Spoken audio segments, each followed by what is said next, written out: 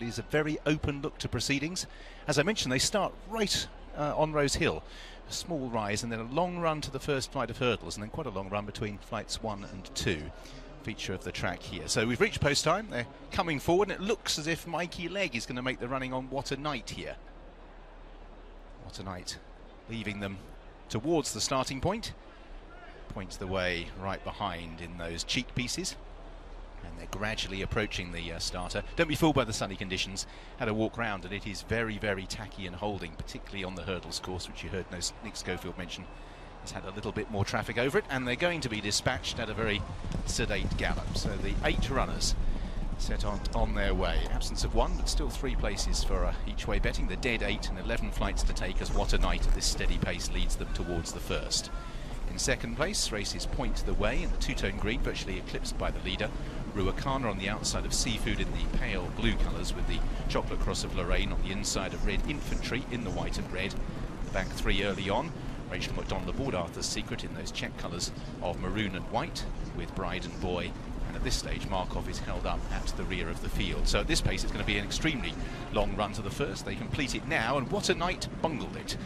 He didn't really going that fast into it and misjudged it, but has got to the other side safely.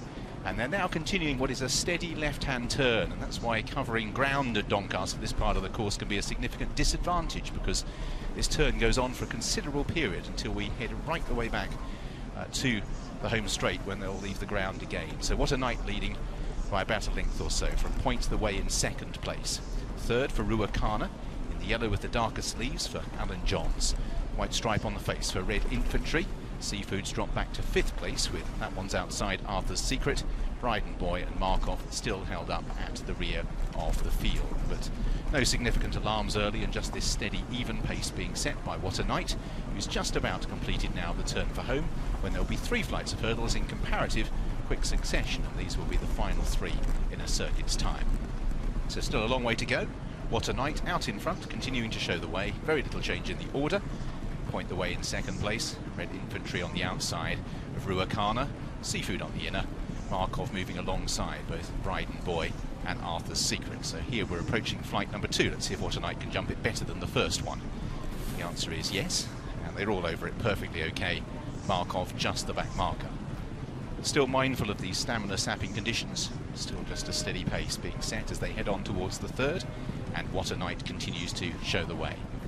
Whataknight pops over that economically and fast, and again they're all over to the other side safely, continuing their progress up the home straights. They're about to encounter flight number 4, and then 1 complete circuit will await them. Whataknight a little bit more exuberantly towards this, beginning to warm to his task, and they all flick over that again without mishap. And so far there hasn't really been a great deal that's happened. Whataknight has just set this even pace, and all of the others have appeared perfectly happy. All of the jockeys sitting quietly, none showing any signs of anxiety at this stage as they make their way up past the grandstands in spring-like sunshine with a circuit to travel. Whataknight out in front continues to show the way from its second Point the Way. Third for Ruakana on the outside of Seafood, and then Red Infantry, and the back trio remain Markov, Bryden Boy and Arthur's Secret. Down the side of the racecourse they go. Now 3 flights of hurdles again. Again, they come in relatively quick succession. Whataknight out in front, leading from Point the Way. Ruakana, Seafood and Red Infantry. Still no change in the play. Bryden Boy, Arthur's Secret, Markov at the rear of the field. Racing on then towards flight number 5. Again, Whataknight just puts himself right and had to be encouraged away from that flight as the more momentum with Point the Way drew him alongside. Ruakana next from Seafood on the inside of Red Infantry. No move yet from Markov, who's the back marker over the next, but took it well with Bryden Boy on the outside Arthur's Secret. So this flight of hurdles will mark the completion of a circuit just after it, and Whataknight continuing to dispute the running with Point the Way. Seafood on the inside of Ruakana as they prepare to take the next with Red Infantry. On the outside Arthur's Secret, and of Bryden Boy and Markov. So they're now making their turn towards Rose Hill.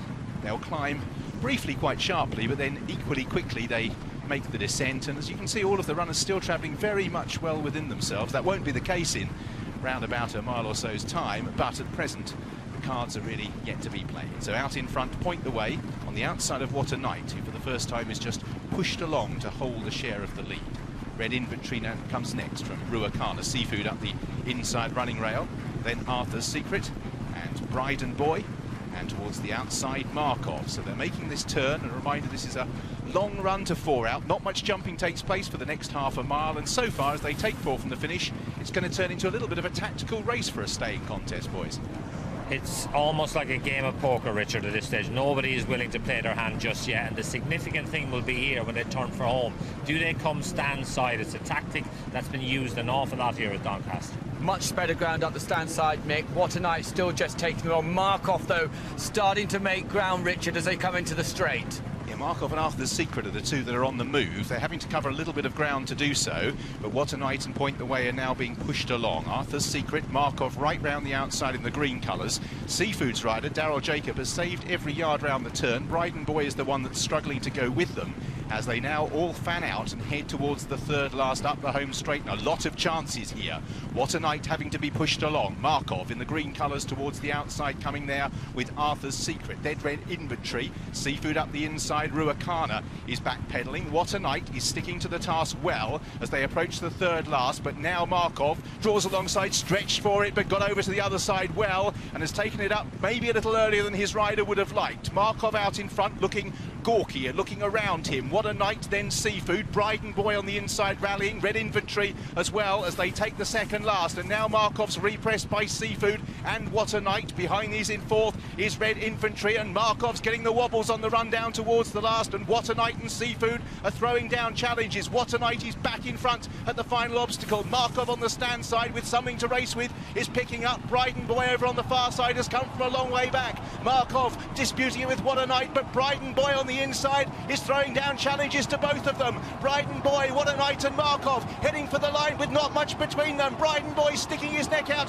has the advantage from Whataknight and Markov, and it's Bryden Boy, a persistent ride by Sean Quinn, looked in trouble at the top of the straight, ground down Whataknight. Markov, green as grass out in front, just didn't seem to know what to do. Red Infantry pointed way, then Whataknight, Seafood and Arthur's Secret. Bryden Boy, who was the one that was out of touch as they turned for home, but stayed on dourly for Sean Quinlan and Jenny Candlish to wrest the prize from the grasp of the gallant Whataknight and the somewhat awkward-looking Markov. So the game of poker won by Bryden Boy in the end. Well done to Alan Baxter and Brian Hall, the owners. The latter stages, though, as Richard pointed out on commentary, Markov, Luke, was all over the place. Yeah, he's just very green. He's an inexperienced horse. But if you ever watch racing, you watch sport in general, you watch something that really wants to win. You watch this Bryden Boy stick his head out. He really, really wants this. Whataknight run a great race under top weight, but Bryden Boy, Fitzy, you will not see a horse try harder than that. No, you won't. And he, you know, Shawnee Quinlan, he's almost got the two in front of him to thank, because they've given him a perfect lead into the race. And just to give you an idea, Markov, his inexperience has beat him today. He's only had, what has he had, 4 runs, I think, in total, whereas Bryden Boy's had 23, so he's just got that little edge in experience. And look, Markov was wandering around up the home straight, and at Doncaster it can be a lonely place when you're in front on your own. What did you make of conditions there, Luke? Yeah, I mean, they obviously went very, very steady, so they're always going to finish, but to me, they don't look as though they're getting in very deep.